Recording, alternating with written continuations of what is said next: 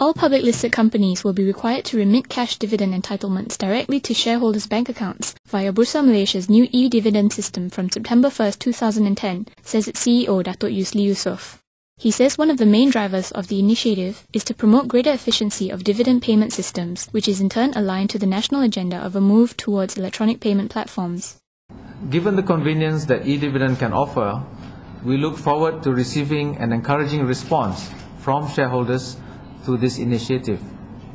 We also believe that investors will be more responsive if the benefits of eDividend are communicated to them effectively and consistently. Now, in terms of magnitude, eDividend is a significant project, as there are over 4 million Central Depository System or CDS accounts presently.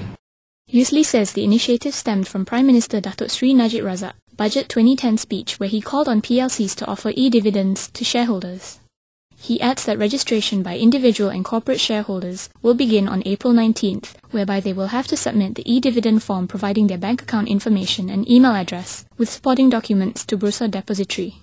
Shareholders will be given a 1-year grace period to register for the new service, after which an administrative fee, which is yet to be determined, will apply. Under the new system, shareholders with more than one CDS account may opt to consolidate their accounts.